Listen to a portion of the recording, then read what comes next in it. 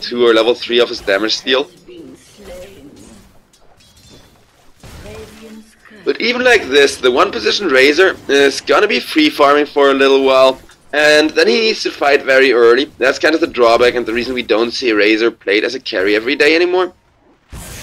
That hero needs to actually hit his snowball timing, but so far he's doing just that, as that will be First Blood going the way of Focus.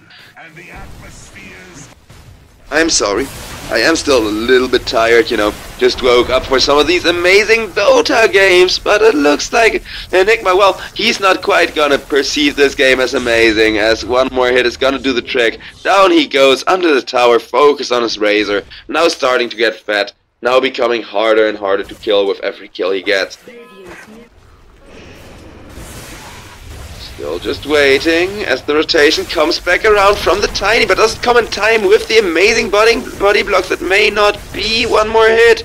And they will get the Enigma going to the Razor as well.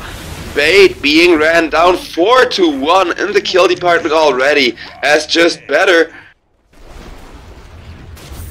Ooh, Tombstone gets put down, and that will be one of those return kills. Not quite yet, but Undying, he will try to leave that one to his team. Lashrak picks it up, there's the bonus kill on Tiny, and now JUSTBETTER. They are definitely feeling JUSTBETTER this game. This is the type of gameplay they were looking for, bringing the Lycan over on the mid lane super early on. Enigma Eidolons are still kind of... All the while, Duza is just enjoying the pressure over on top lane, as no ancient creep yet. Duza still has an easy time creep army, but over on bottom lane, Enigma gets committed for. Do they really want to go though, says the Kunkka, with an X marks coming in, and now instead that super high value lash kill will be annihilated. They're trying to go for a follow-up kill, but not quite able to get the follow-up kill. It's a double kill for Focus instead, who's really enjoying himself at this point. And it will be a cleanup for the Razor as well, triple kill.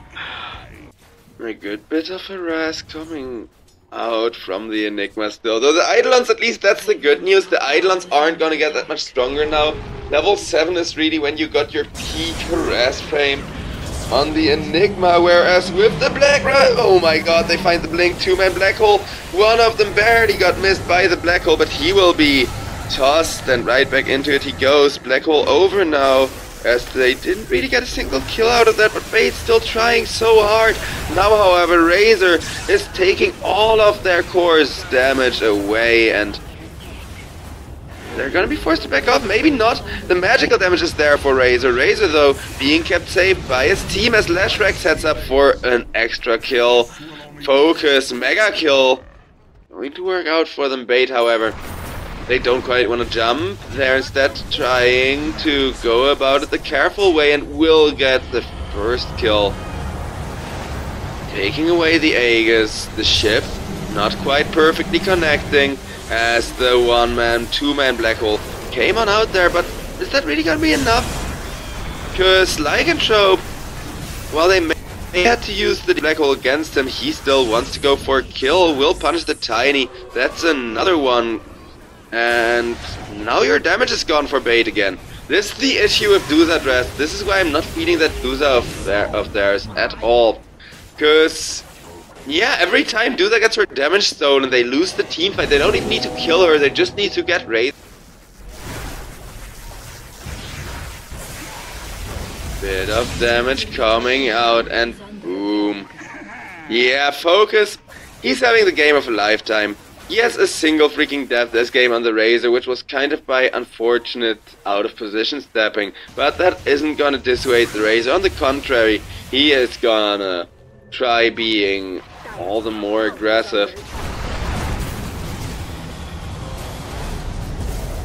It's gonna be another one on the Undying as the team fight still rages on. It's gonna be the Bad Rider.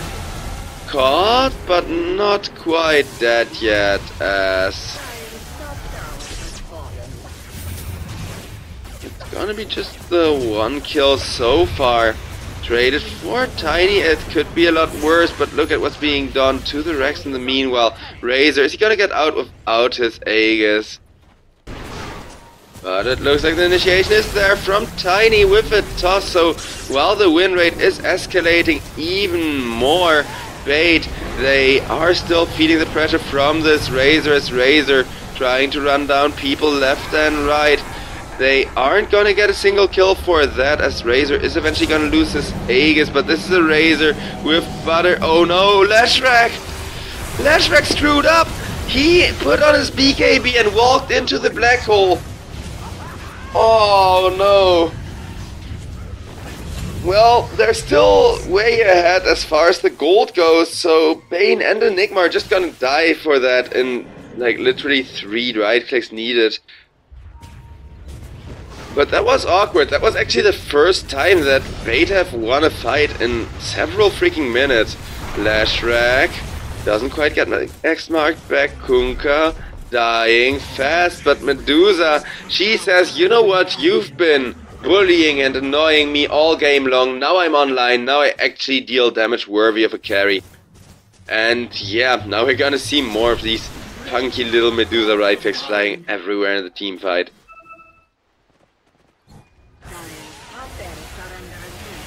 On bottom lane, the initiation isn't quite gonna be there. Instead it will be Batrider jumping in with an amazing 2-man flame break, and it's only the Batrider who's caught in the black hole, so they will save him with an Eul's. Once again, they trade that support Batrider for the core Enigma's black hole, as Duza comes in, dealing huge damage with the split shot though. Just better, they need to be careful about how to approach this fight, but in comes Leshrac with a beautiful blink and a lot of damage as the backlines are kind of low health. It is not them who's dropping here. Duza gets her damage stolen once again rapidly by the Razor, has to teleport out, will instantly get the TP counter used. And yeah, any last words, they ask, before getting that huge carry once again. Duza, now that Medusa is actually finally having a game, she is playing so well, but playing a really good Duza after you've lost the laning stage just isn't. The aggression mounting with a 2-man smoke as either of them ready to jump.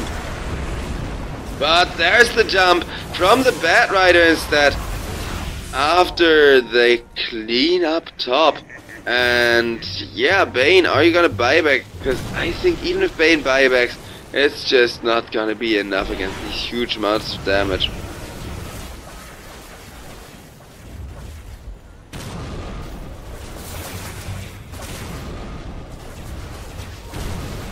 Dire base gradually being cleaned up. What are you gonna do then, says the Razor. Come at me and give it your best shot. Cause yeah, with that Aegis, with the damage drain, he's always gonna have sick value in the team fight. I get everybody says that Storm Spirit is the best, like, Aegis carrier, but nah, just look at this. I mean, that's actually the one without the Aegis going down, so losing the Undying is a lot more awkward than Razor dying first. Now the Razor is dead, after having tanked pretty much the entire enemy team. The question is, can he do it again? A nice black hole from the Enigma. And while Enigma lands that nice black hole, at least one guy will be killed still. But at the end of the day, it's looking like Bait are defending this extremely well. They will get the bonus kill there onto the Leshrac. Straight up 3v5ing that. What a long and chaotic team fight. But the Grand just...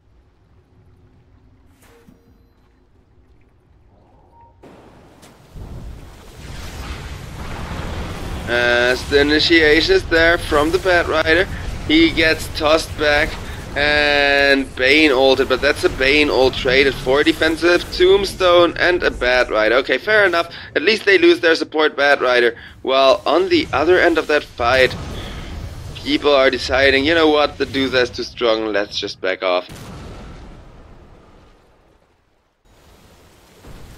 And Duza, you gotta be careful here.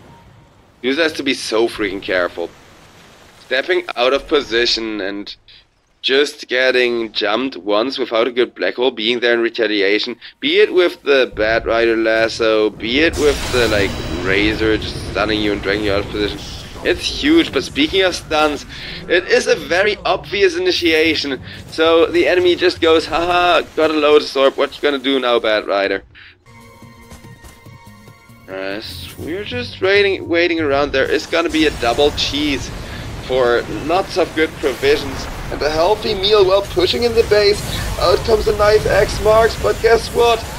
With the EU's Kunkka, he is gonna be locked out of position. Out comes a black hole though, keeping them all locked in place. Only one dies, but without a buyback and without an undying, they gotta think twice here, because the tombstone saves are huge, but they will get the Enigma for that. They will force 4 buybacks on the side of Bait, as Bait still trying to somehow hold on to their base. The one person that can't die, the dude. And looks like nobody quite wanting to initiate. But it's mostly thanks to those great disengages coming out continuously. The Bad Rider, from the looks of it, gonna go down again, but nope, not yet with the tombstone. Yeah, this is over. This is absolutely over. They're still fortifying, but there it goes. GG's. Oh, that was a great game to start off the day.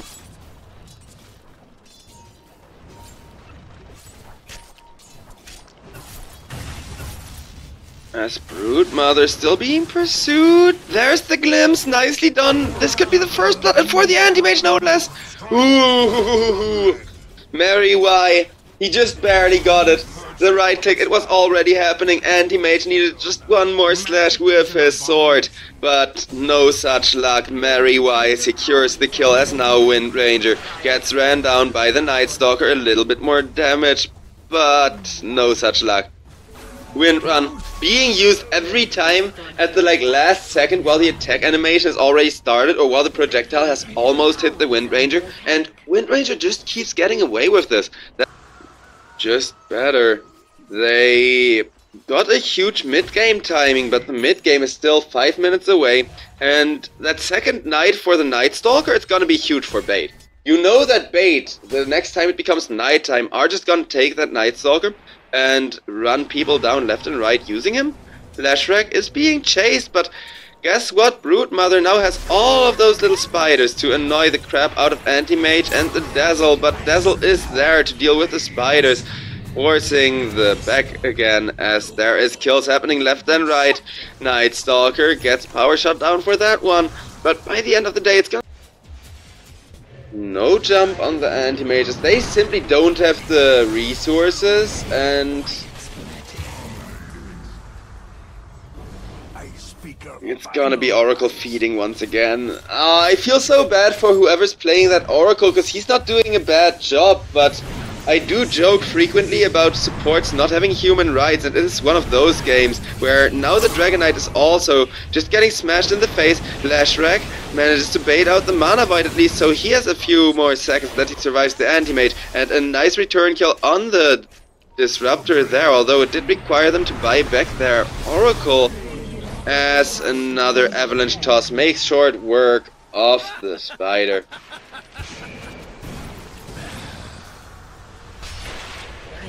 Ooh, bonus kill? Not quite. Nicely done, escaping the silence and jump combo from the Night Stalker, but there's the nuke coming out from Dendi, delivering the damage. Dendi on a mega kill streak again. And mind you, Dendi, he did just die to the Dragon Knight not long ago for a lot of money.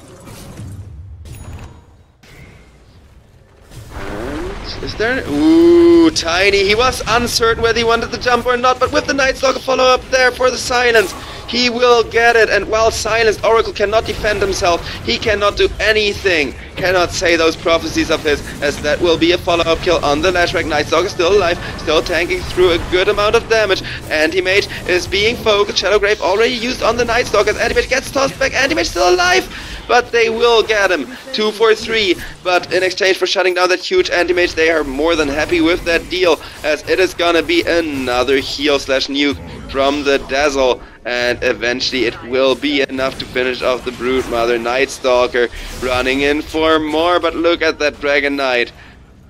Dragon Knight out of position means Dragon Knight just dies. Yeah, this is really awkward. That's a huge gank and it doesn't do anything at the end of the day. The fighting still will happen eventually, with the Tiny being the first one to die. One huge kill down from the side of Bait, and a second one dies. Anti-Mage, while they were looking for him the moment he left the lane and thought he teleported top, he in fact wasn't, but that kind of ends up being a drawback. Because, yeah, while the Avalanche was there, they didn't really have the follow-up damage. Butterfly will be his next, like, main power spike. Butterfly plus the Skull Basher. Skull Basher is so important against Dragon Knight, and I think the fact that anti-mages like to pick up Skull Bashers is a large reason as to why the draft has been picked like this. But after that Roshan, a perfect initiation onto 3 people.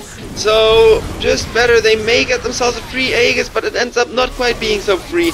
2 people down. That is gonna be 3 people down. Do they keep the Aegis on the Broodmother at least? Does not look like it. Anti-Mage coming to sit on top of the Spider, and that is gonna be such a nice play for an Aegis they do not get to keep by the end of the day. Yeah.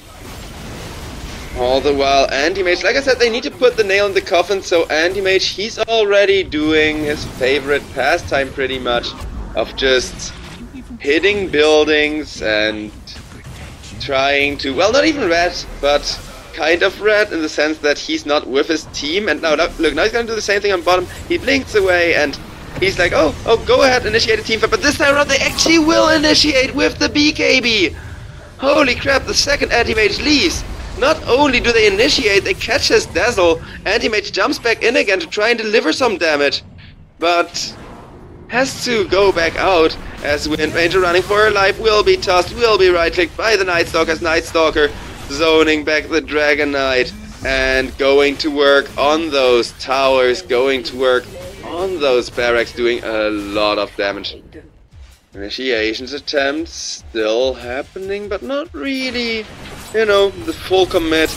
They just want to keep the anti-mage out of their base for as long as possible, and the Oracle gets to survive there, will give himself the magic immunity and run away. Now that he even just got one item to work with, Oracle is a whole different beast, but out comes Night Stalker with the BKB, with the silence, just not letting Dragon Knight press any buttons. His Oracle goes down. The Dragon Knight soon to follow. He's holding his own thanks to the Oracle ultimate, but only for so long before he's forced to instantly buy back. The anti-mage still jumping in as the GGs are already called.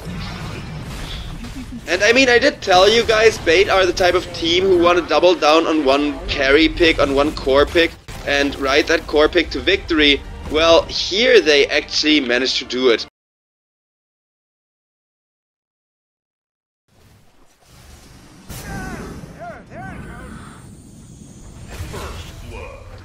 And that's a kill over on top. Actually a trade with Troll diving for the Centaur War Runner, getting the kill with the last range projectile that was flying after him, but dying for that himself.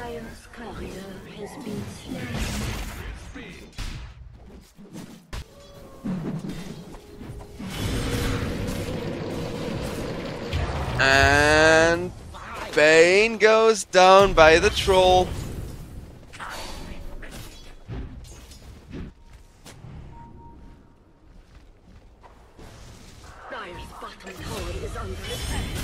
And Skylark gets taken down, but who they want is this big, impossible to kill Dragon Knight. Well, I say impossible to kill, but down he goes.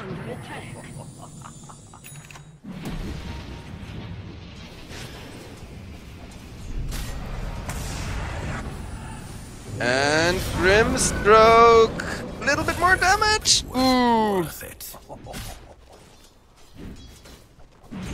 Manages to survive.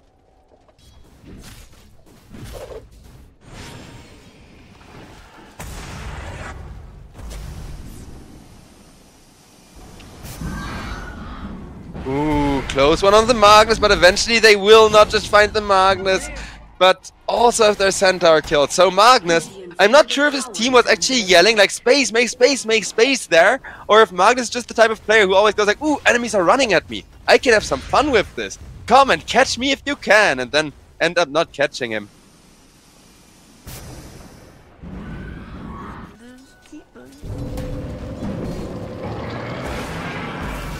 Centaur Warrunner trying to get away with the ultimate. Doesn't quite escape. Because they want to go for the turnaround. Wait a second. Did they have vision on the middle lane and bottom lane at once? Because I think so. A single TP would have fucked up that play, screwed up their play. But they didn't. They didn't. I was expecting the troll to get one person teleporting behind him, turning around and, doing the multi-hero slow, but it ended up not quite resulting in enough. Tower is under attack. Magnus, dying. Yeah. Wait, they look to be doing it, mostly because the IO made all the difference in the world. Dragon Knight only has the one death, and Troll is going pretty okay as far as net worth goes. As you can see, Troll is way up there together with the Dendi Keeper of the Light and the rest of the bunch. As it's gonna be a jump on the Keeper of the Light getting obliterated by the Dragon Knight. Nice little return kill, Dragon Knight beating that Blink Dagger of his. As over on top lane, more is happening with Troll not getting the ultimate off. He didn't even have it skilled.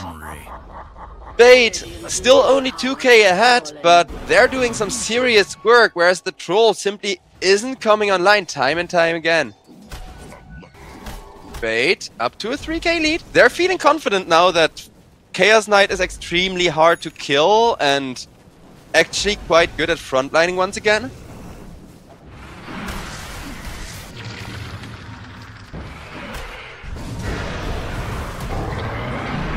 Double initiation, trying to go for a triple initiation. Grimstroke, however, is just killed off with the nice IO ultimate to escape at least, but what good is a nice IO ultimate against the Troll, asks the Troll Warlord. Troll at least survives the team fight for now, but his ultimate ends and he is just executed, whereas Chaos Knight, not even breaking a sweat, IO almost takes out to the Firefly, but manages to survive, and it's literally one dying for 3. So, I think the only way that JUSTBETTER are actually feeling that confident against Bait is if they are the ones dictating the pace of the game, if they are the ones forcing Bait to make compromise after compromise, because the other way around, Bait, after understanding the aggression, after understanding the way that JUSTBETTER like to play, they have figured out 2 amazing counter drafts in a row, as Astral still being ran after, but Astral on that Bat Rider of his, just trying to run via the portal. He's being pursued by a big angry horse though, and that will be the kill going to the Centaur Warrunner. No more kills happening, but this Chaos Knight, he's still free farming, and he got an Orchid to silence whoever makes the first mistake. And there's the multi-hero initiation from JUSTBETTER, as JUSTBETTER still needs space to bring their Troll online. With an RP like that, they will at least get 2, one of which being the CQ Chaos Knight just getting taken apart, and now this Troll slowly but surely starting to have impact. It was in part because Centaur Warrunner decided not to initiate there. He actually waits until he can set up for the free kill with Dendi, and they will catch that free kill on the backline of that fight.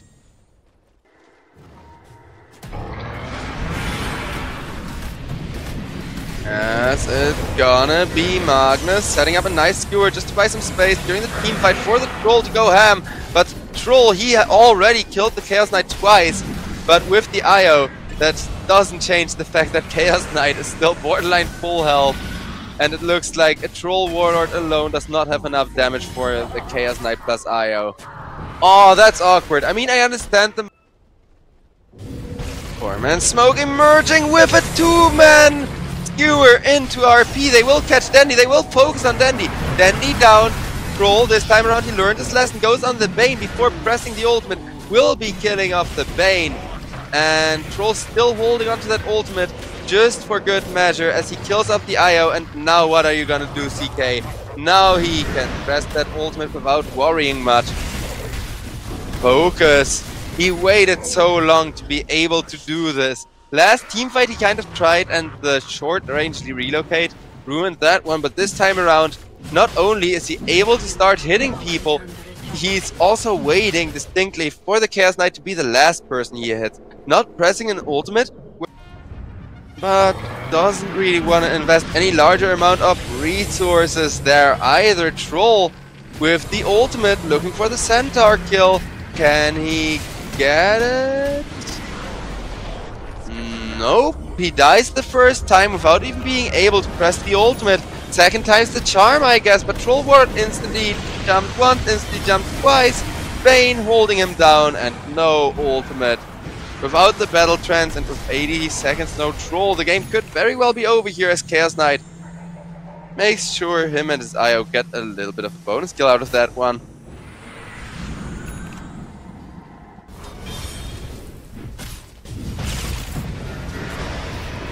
Ooh, nice little initiation attempt. As Centaur Warrunner.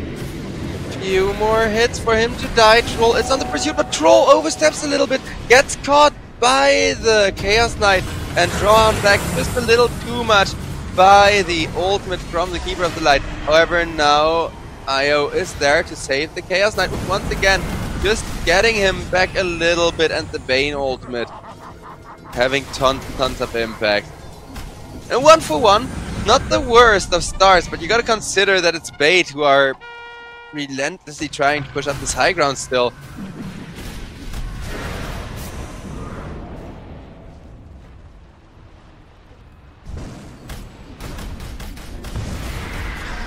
Chaos Knight, bam, blows up another one, is still just frontlining against the Troll, doesn't really care much thanks to that Keeper of the Light impact.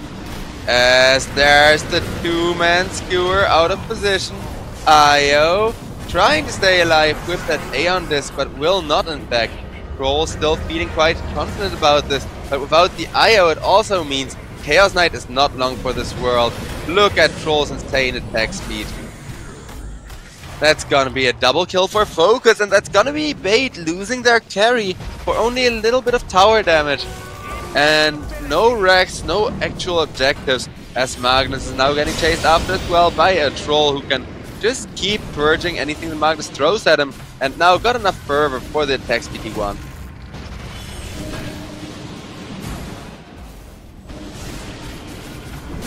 There he goes. Took him a little bit to make a good connect. Is he gonna go for the tower? Looks like it, but it's Magnus. Lotus Orb or no Lotus Orb is gonna die eventually. I love how they double tried to save Magnus just for him to still die. But with the Magnus dying, Troll once again feels confident going on the Chaos Knight, and he is, but only until he gets stuck over on that high ground. Has to go down now. Once again wants to go for this decay though. And IO comes on in with the rescue attempt. Nice one. That was actually really close for Bait, but they do manage to get one of their teammates out. Well, their carry, I should say. And there's the initiation from the Dragon Knight onto the Keeper of the Light. Keeper of the Light got an Aeon to save him with, as well as a nice ultimate from Dendi. But, well, Dendi did get that ultimate out. It's only buying them a little bit of space before the Troll Warlord starts hitting, and he doesn't stop. Double for the Troll. IO gets nuked down as well. Looking for more with a beautiful lasso initiation on the Keeper of the Light. And Dendi will die, even though the gem hits the floor. Troll, he may just be tempted to go again. As a triple buyback comes out, he decides to change his mind and get away as quickly as he can. But with the Magnus still buying back, the fight is gonna keep going. Another Will-O-Wisp has been killed. 2 Will-O-Wisp getting popped in just one fight. With the Troll frontlining, I don't think they're gonna go back anytime soon. As a matter of fact, minus the Bane, this would have been a full team wipe. As now Troll, the one pushing through and the one looking for some major X objectives.